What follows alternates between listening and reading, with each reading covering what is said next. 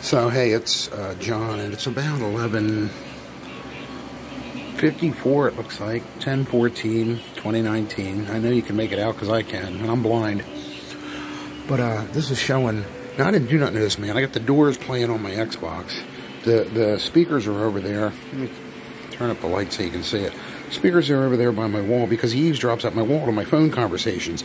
He either eavesdrops here, or over here. You can hear him. The floorboards in this is like a farmhouse, squeaky boards. Every time he steps on the other side of the wall, it makes my bed go doomp, so you can feel when he's against the wall.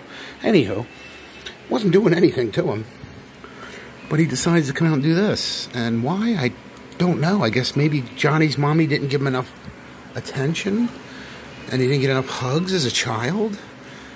Or, I don't know. I just can't figure the guy out. But all of a sudden, out of the blue, unless he heard about me calling the township this morning and he's pissed off because I'm calling on his girlfriend, but there he is. Now watch. See, the little girl's got to play games. Somebody needs to make this man, or this boy child, grow up into a man. If probation can't do it, I guess I gotta go to a supervisor. And I'm definitely calling Charles Weller again tomorrow because he's making this happen. Every time he fucks with me, I'm calling zoning. So there you go, Bri. Yet another video.